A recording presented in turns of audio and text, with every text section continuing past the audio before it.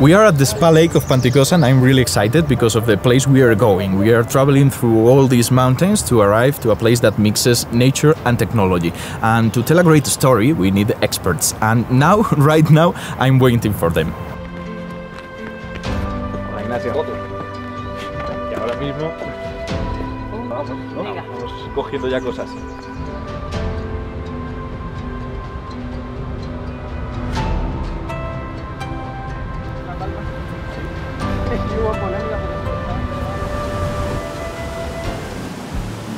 We need to do more exercise. I think we are quite tired and we've just started there.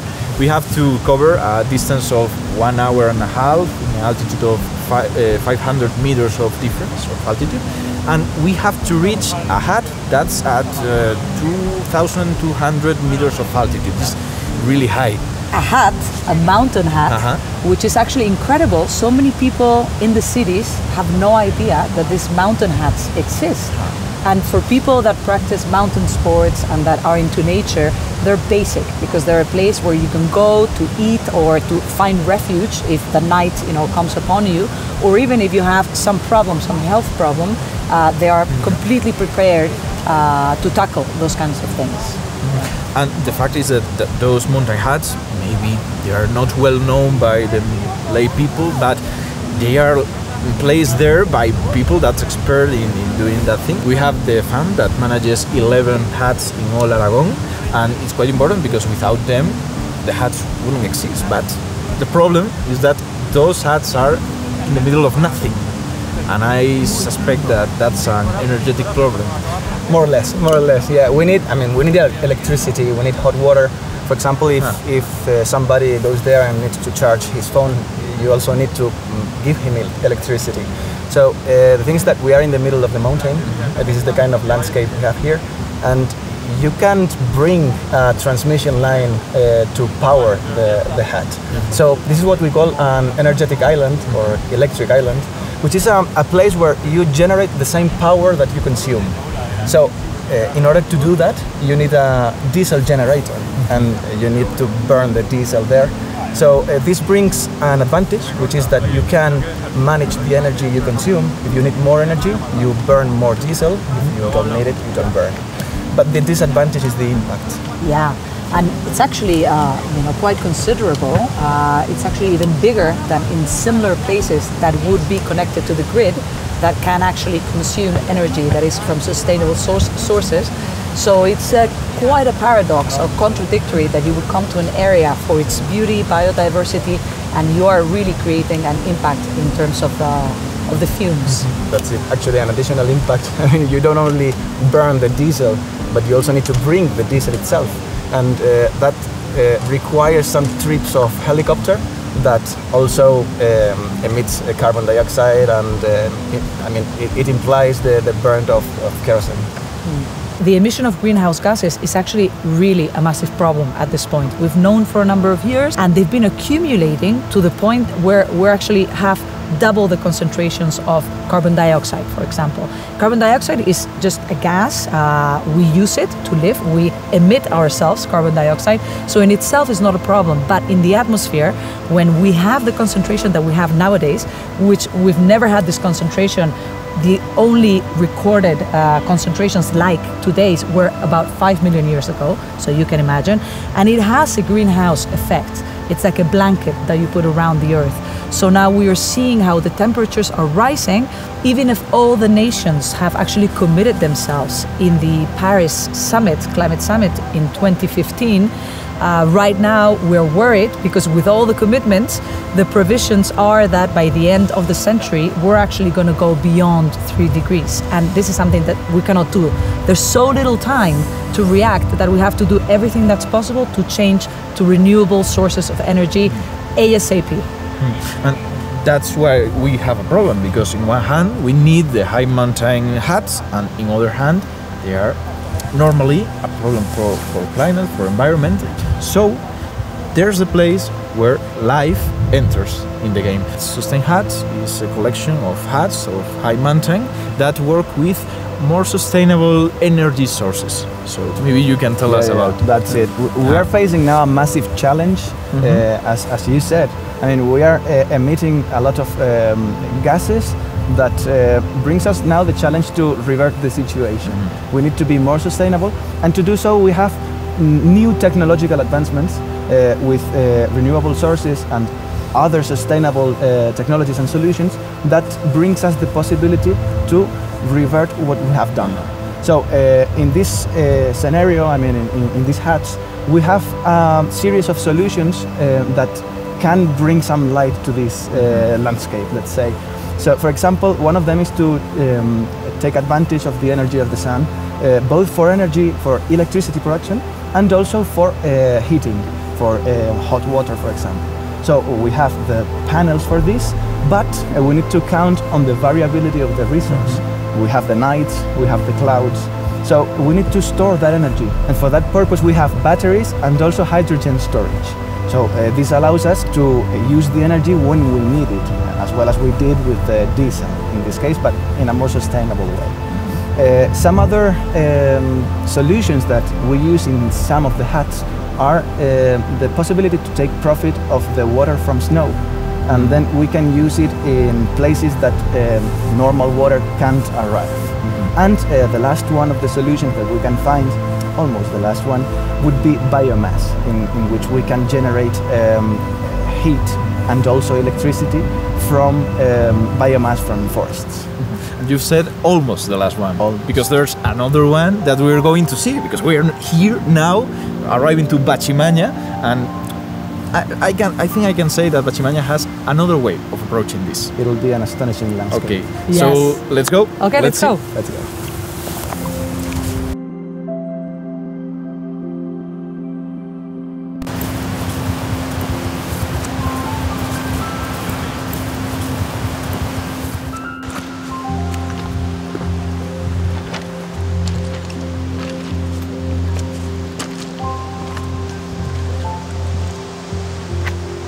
Ya estamos, ya estamos. Yeah. Ya estamos aquí. Te jodes. He dicho, ahora va a ir. Vas a comer el codillo así. Right now we are in Bachimaña, but there's a lot of huts, of sustained huts, all around Europe. We have in Spain, in France, in Italy, in Slovenia, and just in case you want to visit them, the names are Lizara, Bachimaña, Estos, Goriz, Capdellauset, Monfalcó, Den Pagaché, Torino, Kokbekov, Pogaknikov y Valentina Stanica.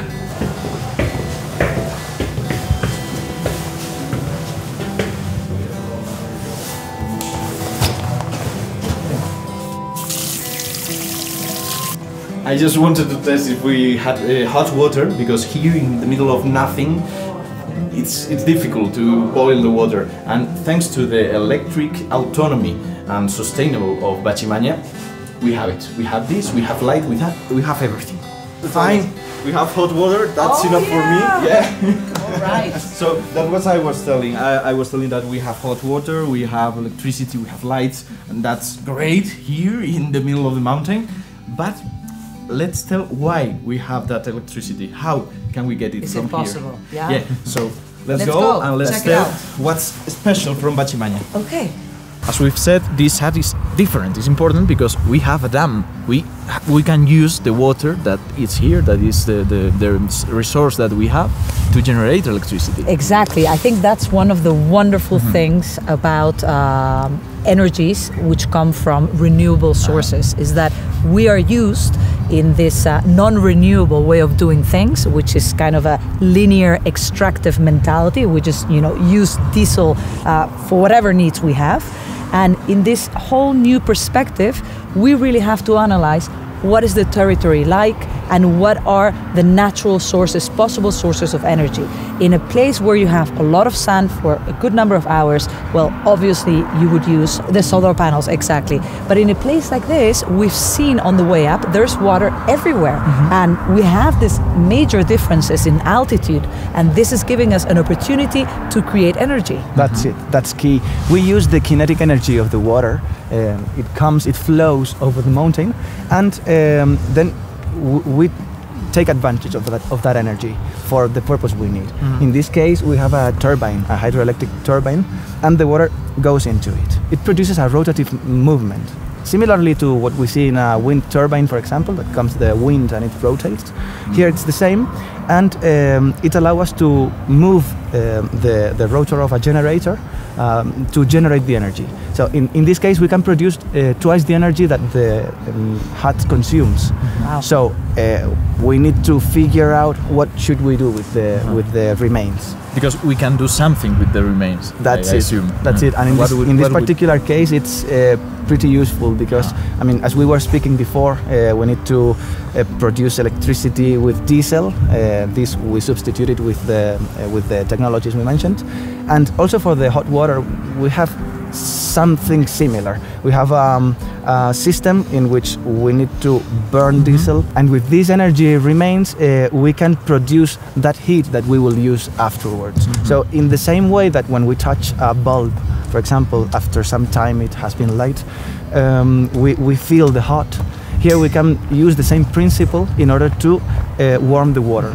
So it's a way to produce this hot water in a more sustainable manner. But the dam doesn't work each month of the year, so for the months that it's closed, we have to store energy from the other ones that it's working. So the trick for doing that is over there. We are here in the cellar where there's all the electric systems of the hub, but I want to know how we get the electricity. Yeah, that's it. We find here the machines that allow us to generate the electricity, also to warm the water that we use here in the hut. But one of the key technologies that we mentioned is the hydrogen.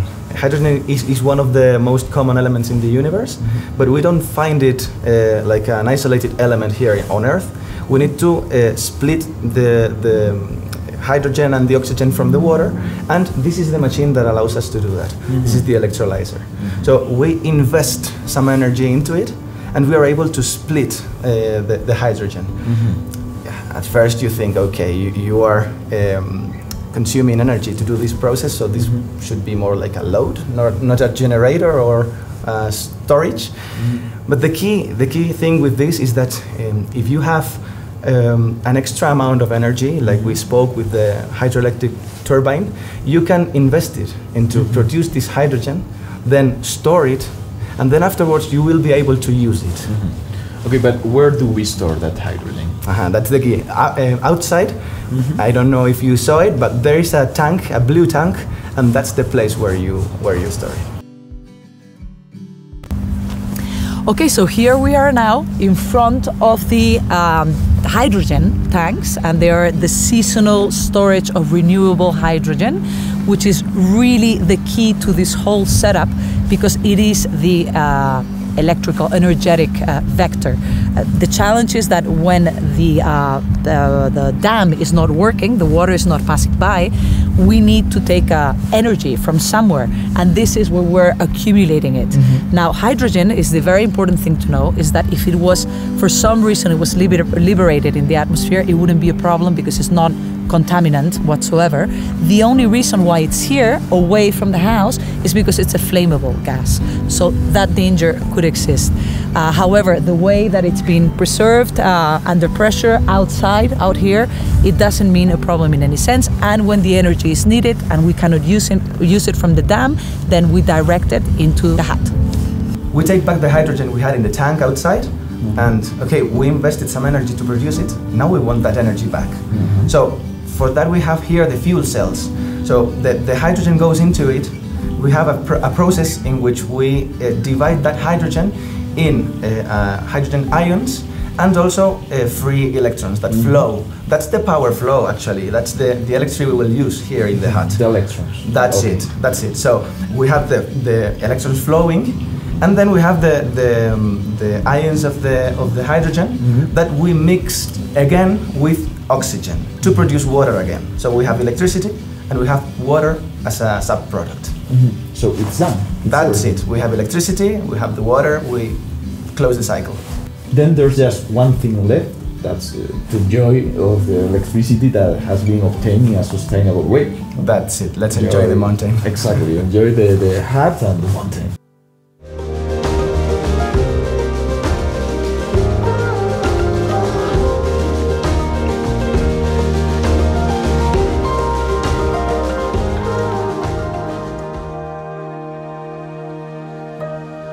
it's been 2 great days here with the electricity, the hot water, here in the cold high mountain, and I enjoy them a lot. I don't know about you. You enjoy? You really appreciate it. Amazing days. But this is just the start. It's the first steps of a change, of a project that wants to make better technologies, better ways of using the nature to make electricity in a sustainable way. But this project only exists because some partners believed in it. And these partners are Aragón Hydrogen Foundation, that is the coordinator of all this, Aragonese Mountaineering Federation, Italian Alpine Club, Touring Section, Environmental Park Parco Científico Tecnológico per l'Ambiente, Alpine Association of Slovenia, Development Center of Hydrogen Technologies, University of Ljubljana, French Federation of Alpine and Mountaineering Clubs. So knowing that there's a lot of work left to do and to improve all this, maybe we come back in some years, in some time, and we enjoy it even more. Yes, definitely. So yeah, so let's go. Let's say goodbye to this place. Let's walk back.